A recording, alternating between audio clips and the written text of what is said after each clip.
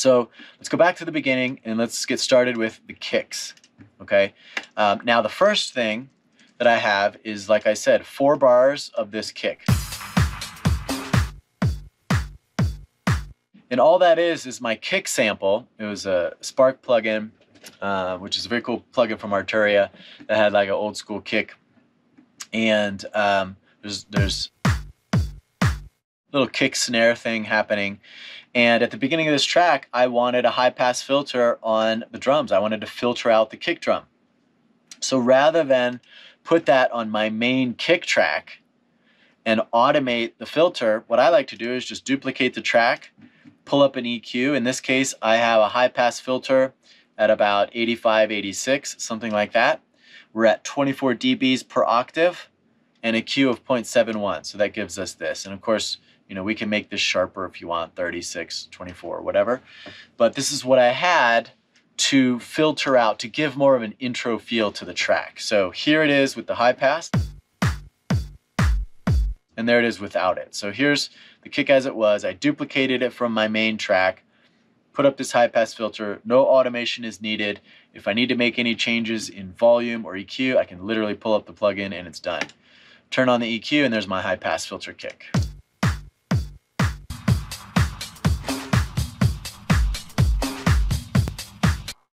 So that's that kick. Moving on to the next kick, I have the same loop with no hat and no channel EQ. So this is my full kick that comes in at bar 5.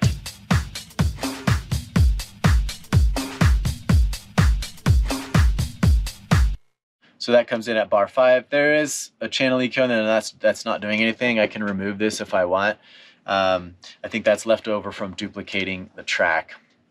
But that's the full kick drum with no hi-hat. Then below that is the same loop with the hi-hat.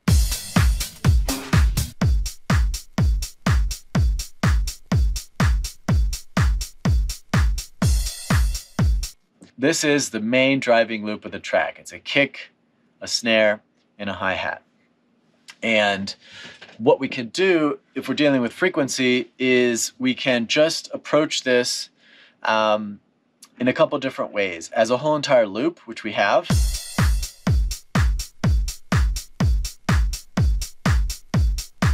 Or if you got to the mixing phase and you're like, you know what, I want control over the kick, the snare, and the hi-hat, what we can do is duplicate that track, all right, and split this up a little bit. So let's go into one loop here.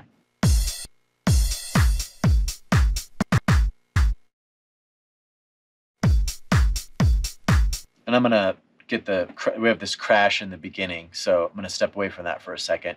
And the next one is just a clean kick, hat, and snare loop. So let's take out the kick. So all I'm gonna do is make a cut at each one of these beats. And if we zoom in a little bit more, we see the hi-hat, and I'm going to make another cut on the 8th notes. Right there. And let's copy down the kick. And I'm not going to copy any automation.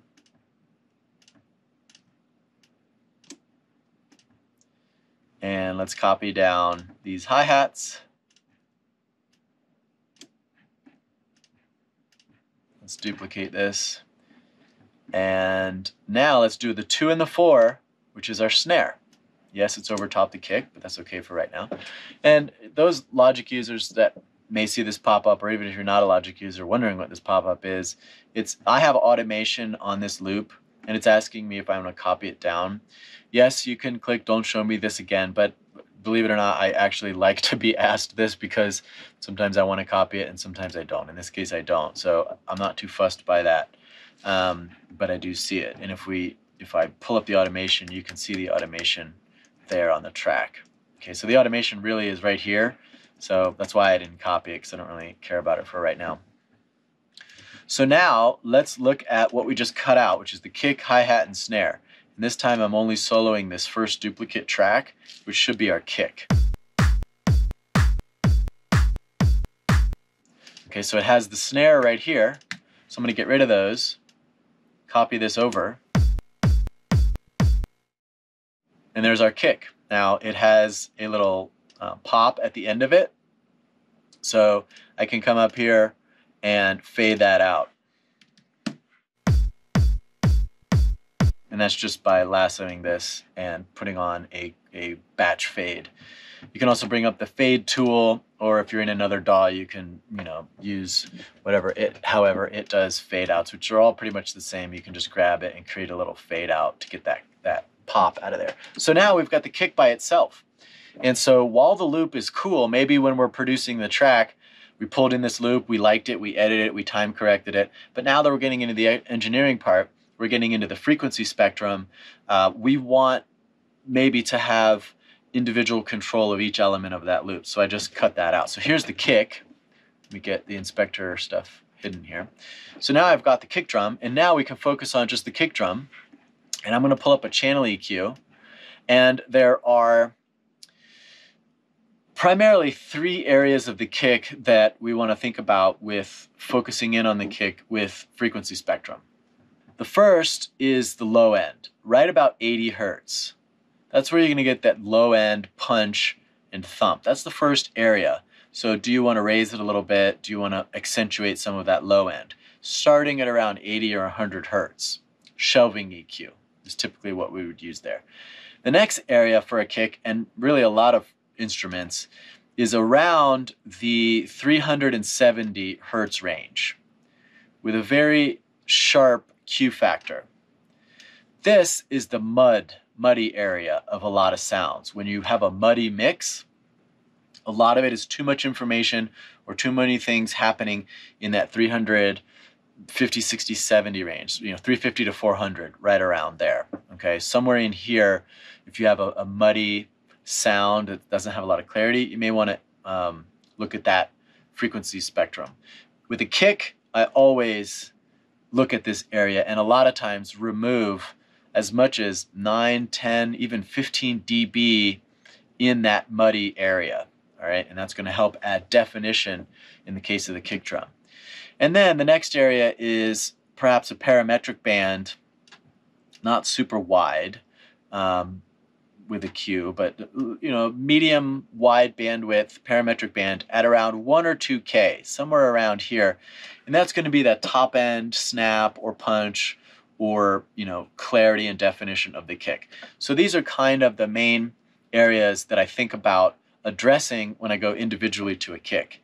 And I actually have a preset that I've saved over time, and I have these where I dialed my favorite preset in for most kicks that I like to start with, and then I saved it as basic kick, which is right here. So if you're in this EQ, or if you're in most plugins, you can save a setting, and that's what I just did. I just saved it and called it basic kick. So if I pull that up, you can see what I did. And I add a little bit more, but let's go through each one. All right, so I've got this parametric band right here, and I have also a high pass filter. I've got this parametric band, which is notching out that mud range. I've got this on my snappiness, and I even have some top end. So this is the full EQ kickstart. So now I'll play this and I'll A/B this EQ kickstart setting on the kick.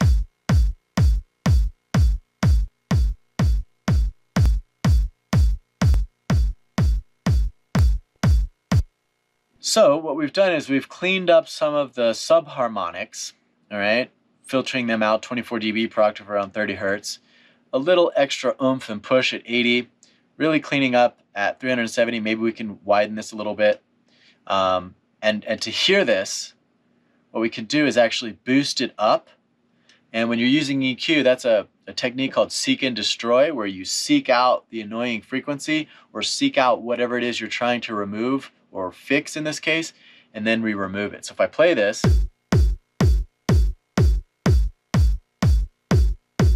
and do you hear that? It's very nasally, it's very annoying, really, when you boost it up that high. But the reason why we're boosting it is to really hear the frequencies that are there, and then once we get it to where it's really the most obnoxious, which is the area that we want to focus on, then we remove it.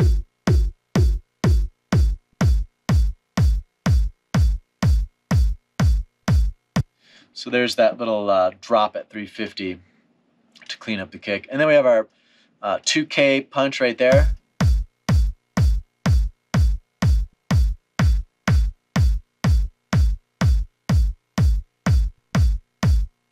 It's about 2.5 dB, and you can really hear that adding some clarity. And then the ultra top end at 6K, just to add some air. I don't do this all the time. This is my starter setting, so I don't always add this. This is without it.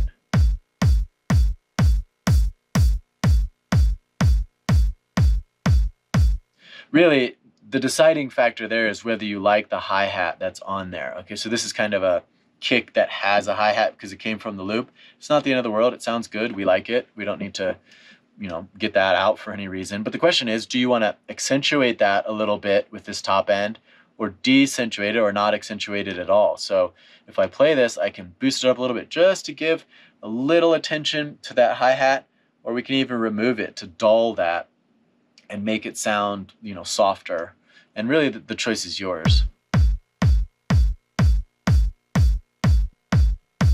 It's personal preference. So I'm going to leave it for now. I'll leave it, you know, about 1.5, something like that. And there's our kick.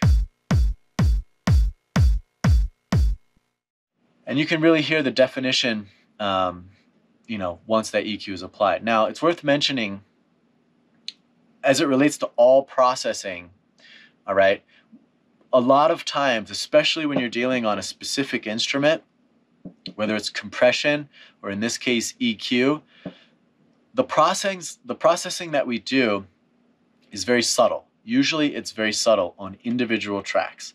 This is phase one, going through each track, looking at it individually. We're not worried about the context of how this kick sits in the mix just yet. We'll get there. This is only, how does this kick sound best by itself? How can we fix the sound? Do we need to pump up or boost a little bit into 80 range, remove some of the mud, add some definition? That's what we're talking about here. It shouldn't sound dramatically different. If it were dramatically different just from EQ, it's actually a different sound. We've already produced this track. We like the general sound of this kick and this snare and this hi-hat and this loop. We've just cut up the kick to separate it. What we're doing now is we're subtly shaping it to clean it up. Okay, so the point is, you can hear the difference of how it's adding clarity to the kick, but it's not like it's not groundbreaking. It's not like a huge difference that you say, whoa, that sounds so much different. That's not what we're going for. We're going for subtle change. And the key is that subtle change on the kick, subtle change on the hi-hat, subtle changes through each individual track. If we have 40 tracks or 30 tracks in a mix, all that little subtle change adds up to collectively a lot of change, which hopefully gets you to a cleaner, more concise, more glued together mix. Not through drastically addressing one sound, but by cleaning up subtly each individual sound. So that's kind of the world we're dealing in right now. So I'm going to play it one more time, A-B this one last time, and then we'll move on.